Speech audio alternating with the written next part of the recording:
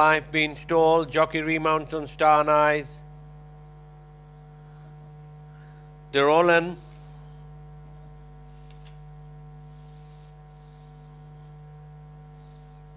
The line is set.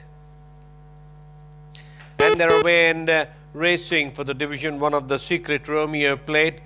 Quite a fair start this is by all the runners. Bullion Express in the centre is the leader from Hudson in second.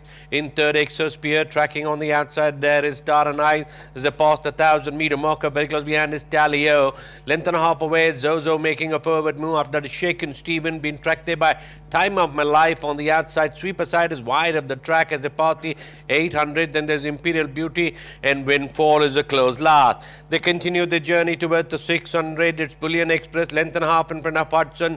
2.5 length behind. Being pushed there is Exospear. After that is Star and Eyes. Talio is a head turn for home. Bullion Express comes in on first, about 2 lengths ahead of Hudson in second spot. Exospear is rallying on the far side. Star and Eyes making a forward move. Then there's Talio. But Bullion Express is now being passed on the outside there by Hudson. Hudson has gone to the front. Is about length and a half to 2 lengths in front of Bullion Express. Exospear in third. Then there's Star and Eyes. After that is Zozo. But Hudson in the last 125 meters leads by more than 4 lengths ahead of Exospear.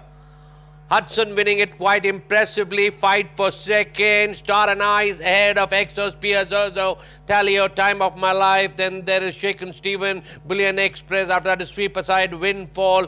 Last of all is Imperial Beauty.